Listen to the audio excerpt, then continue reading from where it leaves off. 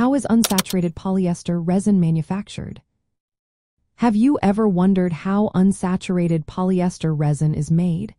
This material is essential in many industries, from construction to automotive. Let's break down the manufacturing process step by step. The journey begins with selecting raw materials. The main ingredients are dicarboxylic acids, like maleic anhydride and phthalic anhydride, along with diols such as ethylene glycol and propylene glycol. These components are vital for creating the polymer. The first step in the process is esterification. In a reactor, the dicarboxylic acids and diols are combined. This mixture is heated to temperatures between 190 degrees Celsius and 220 degrees Celsius. This heat helps from polyester chains, while water is removed as a byproduct.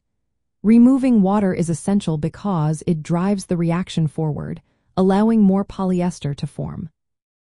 Once the esterification reaches the desired level, it is time to introduce unsaturation.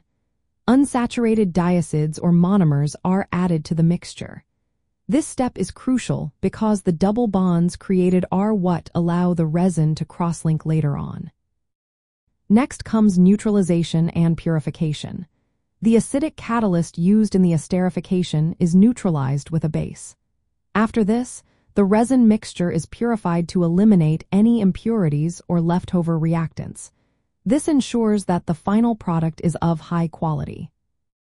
Following purification, the polyester mixture is blended with styrene. Styrene is a vinyl monomer that acts as a cross-linking agent.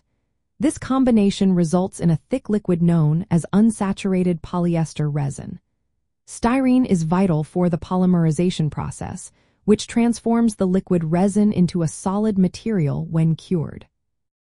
The final step involves adding various additives. These can include stabilizers, inhibitors, pigments, and fillers.